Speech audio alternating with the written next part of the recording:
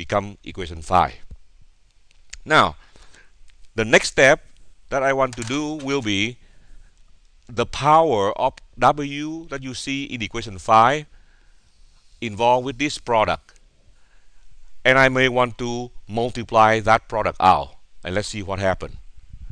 So when you multiply, you consider the power of W in equation 5. So let's look at the next slide. You see, this product right here represents the power of W. So what we can do is we take the first product, the first term, you multiply with 2k1. By doing that, this is what you got. And then similarly, we take the first parenthesis, you multiply with the second term. So 2n1 plus n0 times k0. This is what you got. So the left-hand side can be expressed equivalently as the right-hand side. Then after that, we want to do a little bit more expansion. Like for example, we can take 2n1 times 2k1. That will become 4n1k1. And we can also take n0 times 2k1. That will become 2n0k1. And after that, we don't change anything. Okay, then we do a little bit more manipulation. This term right here, which is w raised to the power 4n1k1, can be expressed the same thing like w raised to the power 4 and then the whole thing raised to the power n1k1. They are the same thing. Why do we want to do that? Well, the reason we want to do that is because we will show you on the next slide the one that you have inside the parenthesis, which is w raised to the power 4. We will prove to you that that guy turned out to be having a very simple value, as you can see on the next slides. So here you go. You see how you will compute w raised to the power 4. Well, if you remember, the definition of w is given as e raised to the power minus I, small I, times 2 pi divided by capital N. Therefore, when you take w raised to the power 4, the right hand side you also have to raise to the power 4. Okay? But that 4, keep in mind that this capital N represents the number of data point. So in this example, the number of data point is equal to 4. Okay? So what it means basically is this expression is the same thing as e raised to the power minus I times 2 pi. Same thing. And e raised to the power minus I 2 pi, if you make use of the so-called Euler identity, we make use of this equation very often, Euler identity. Then we can say that e raised to the power minus I 2 pi is the same thing as cosine 2 pi minus I sine of 2 pi. And we all know sine of 2 pi is equal to 0. Cosine of 2 pi is equal to 1. So what does that mean? It means w raised to the power 4, remember inside this square bracket, turn out to be equal to 1. Very convenient. That equal to 1. So if that is the case, as you can see from the previous slide, then you can see the red term w raised to the power 4 now drop out just to be equal to 1. So basically what it means is 1 raised to any power like n1k1 is still remain 1. So you don't have to worry about this term at all, because that term basically equal to 1. So you don't have to worry about that. So now with those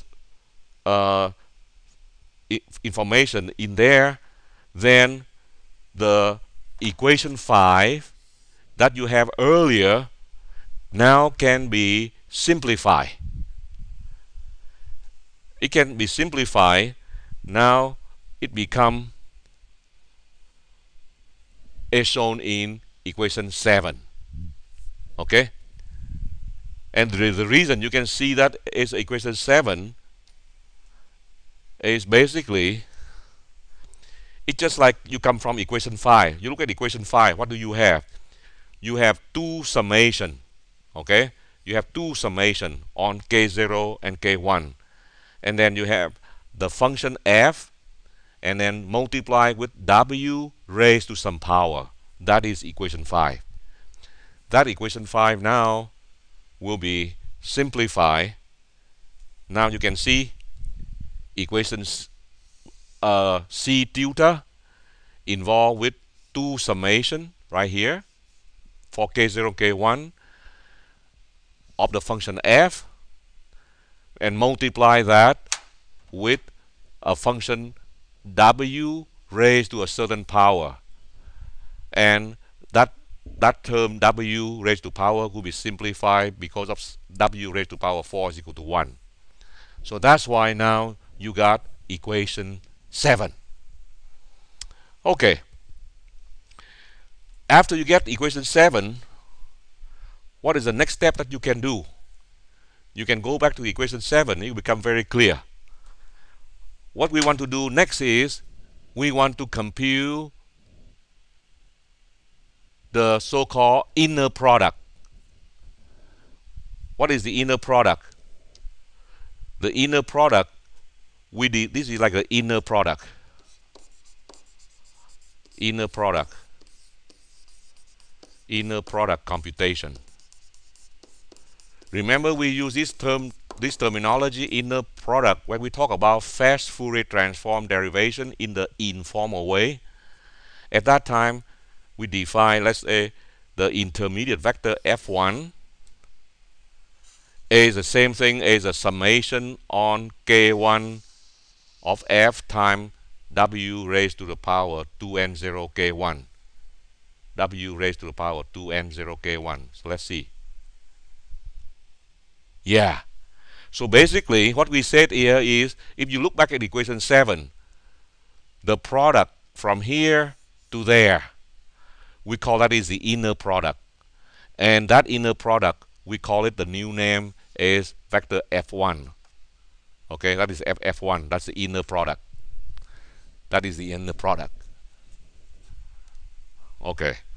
So, look at equation 7 again. The product of summation k1 of f times w raised to the power 2n0 k1, we call it the vector f1. Okay? And then after that, assuming you already finished the calculation of the inner product to get after vector f1, then what we have left will be, you take the order w right here, multiply with the vector f1, and together you call that the order outer product, vector f2, just like the old way that I derived the formula for you. So now let's worry about the inner product to find out the vector f1 first. So you can see this is the definition of the inner product for calculation of vector f1 as shown to you in equation 8. Now you can see very easily here the summation in equation 8, right? The summation of k1 going from 0 to 1. And the reason is because I told you earlier, every number n0, k0 or k0, k1, they're all binary number, and that's why they can only go from k1 only go from 0 to 1. So let's see what happened. When k1 is equal to 0, let's see what happened. Well, when k1 equal to 0, this is k1 equal to 0. You see that? And so k1 is equal to 0.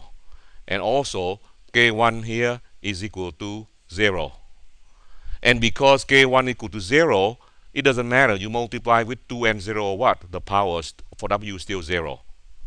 So this is a term corresponding to equation 8 with K1 equal to 0. And then after that, when you let K1 equal to 1, okay, when you let K1 equal to 1, that K1 becomes equal to 1 in here. When you let K1 equal to 1, that power becomes 2 and 0. So basically, as you can see, equation 9 is the same thing as equation 8. When you expand equation 8, that's what you get, equation 9. Now, after you get equation 9, the next step we can say is we say like this.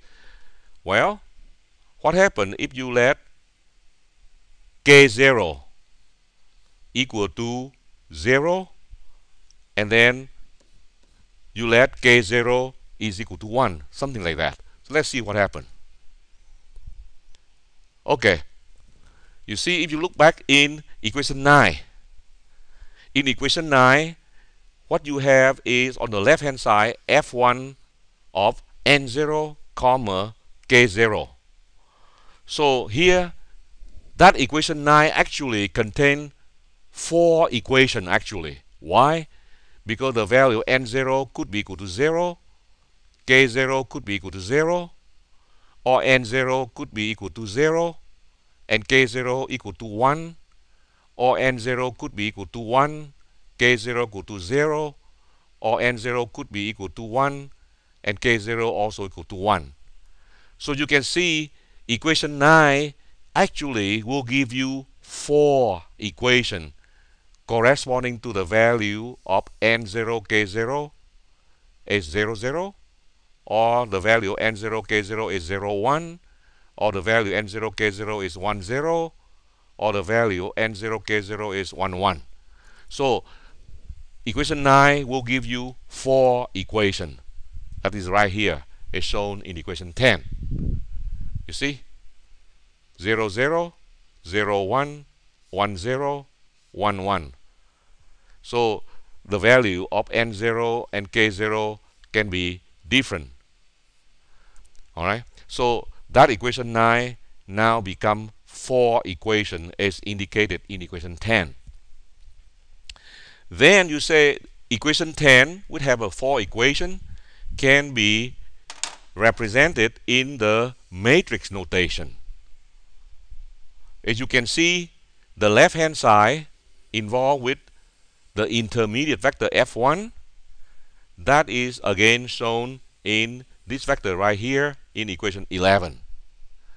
And also the right hand side of equation 10 can be expressed as the product of a 4x4 matrix times a 4x1 vector.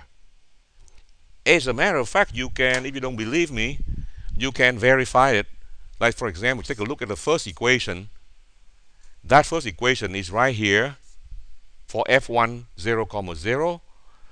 If you take the first row of the coefficient matrix and you multiply with the vector f, you will get back the same equation 1 that we talked earlier in equation 10. So basically equation 10 is the same thing as equation 11. And in case you forgot, this equation 11 is exactly the same equation that we got earlier when we developed the so-called informal fast Fourier transform. This represents the so-called inner product operation. Okay? In fact, here it is. Equation 11 that we just obtained now play exactly the same role like equation 10 earlier when we talk about the informal development of the fast Fourier transform. So far, let's see what did we have.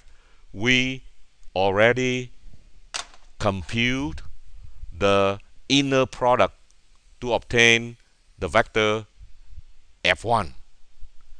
So what is the next thing we can do? I hope you still remember.